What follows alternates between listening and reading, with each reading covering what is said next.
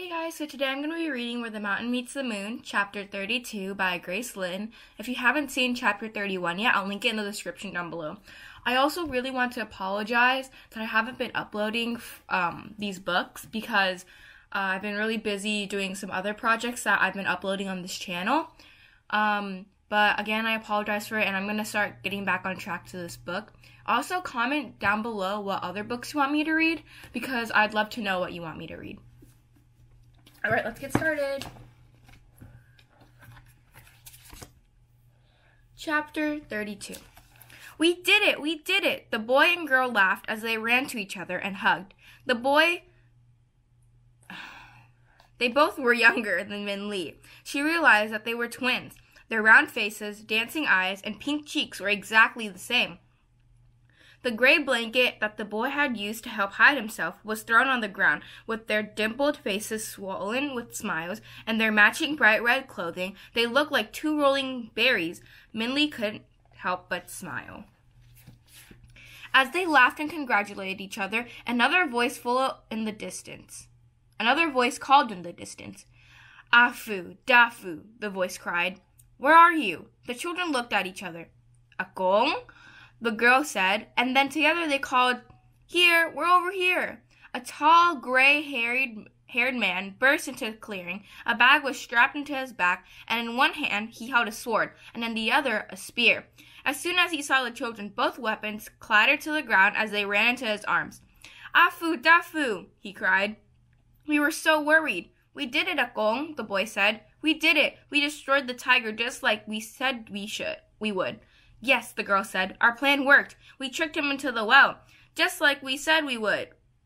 "You were not supposed to do that," the man said, holding them tightly. "We told you it was too dangerous." "That's why we sneaked away," the girl said. We knew it would work. We used his anger against him, just like you said we should. You said he was even angrier at his son, and his anger would blind him. And it did." "I didn't say you should do anything," the man said, kneeling with his hands on both their shoulders. "You were not supposed to go after the green tiger yourselves." "You're not angry, right?" the boy said. "Now, no one will have to be scared anymore. We can let the animal out of the house and go outdoors again." "Oh, Dafu," the grandfather said, hugging them again even closer.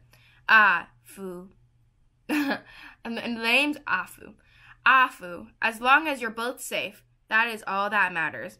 When the gray-haired man saw Min Lee watching them, "Who is that?" he said, beckoning Min Lee closer. Before either child could say a word, Min Lee rushed up with a hurried bow.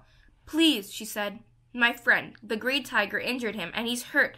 And the grandfather quickly pushed the children off of him and stood up. "Hurt by the green tiger?" he said. "Take me to your friend quickly. It is lucky I brought the machine bag with me. Dafu, get your blanket and give it to the girl. She's cold." The boy ran for his blanket, stopping to pick up torn fabric from his pants, and brought it to her. Min Lee wrapped the gray blanket around her. She was grateful for its warmth, but even more grateful that the man wanted to help immediately. "How long was your friend injured?" the man asked as he urged her lead the way.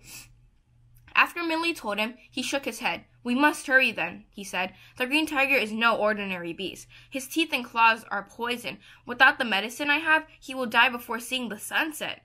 Min Lee swallowed hard and quickened her pace. The wind seemed to scream a warning, and even under the layer of Dafu's blanket, she felt cold.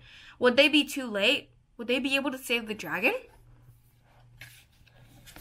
Alright, that was the end of chapter 32. I hope you guys enjoyed. Again, don't forget to link down below what book you want me to read. Comment down below what book you want me to read. I'd love to read it. Alrighty guys, stay tuned for chapter 33. Bye!